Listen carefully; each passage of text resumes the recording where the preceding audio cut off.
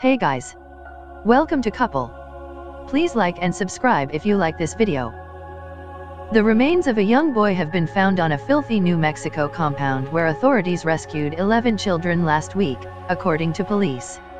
Authorities swarmed the remote property in Amalia last week after securing a warrant to search for a missing 3-year-old boy who police believed was kidnapped by his father, 39-year-old Siraj Wahaj. The remains of the boy have not been identified since being found Monday on the inner portion of the property, said Taos County Sheriff Jerry Hogarth at a press conference Tuesday afternoon. Authorities in Georgia issued a warrant for Wahaj's arrest in mid-May, but there was no immediate information that he was in New Mexico, Hogarth said. The FBI and Georgia law enforcement eventually gained information that Wahaj was living in Taos County, and information began to trickle in about a new building in the area, Hogarth said.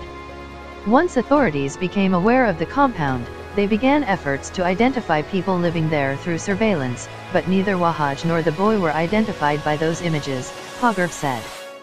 The breaking point to enter the compound came on Thursday, when a text message believed to have been sent from an occupant of the compound or someone with great knowledge of the compound stated that there were starving children there.